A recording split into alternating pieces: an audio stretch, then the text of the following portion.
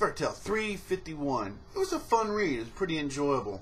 Alright, what is this one-eyed bird, worm tail thing, whatever? I have a feeling this thing's going to transform into something else. I think that's what's going to happen.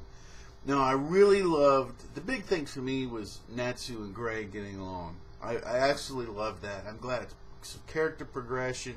They're growing up a little bit. That's good. That was really good. And let's see. I still feel good about the overall arc. The whole thing, what I think happened with the flame, I think it's inside Gray. Since he's channeling stuff through him. That's what he did with the ice. Before, I think he was trying to channel it to make something he said that it was useful to him or accommodate him or whatever. So I think it's inside him. I think that's where it is. That's what I'm suspecting anyhow. I don't think it went in Natsu. I think somehow it's in him, and its properties are going to be something weird, not just flame-like. It may be something very different from that.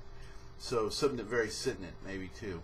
So that'll be interesting. If we start hearing more voices, you know, maybe that's where they're coming from. And I still hate Flare. So really despise Flare. That's just not going to go away, evidently. And I don't like the thing about her being so weak in here.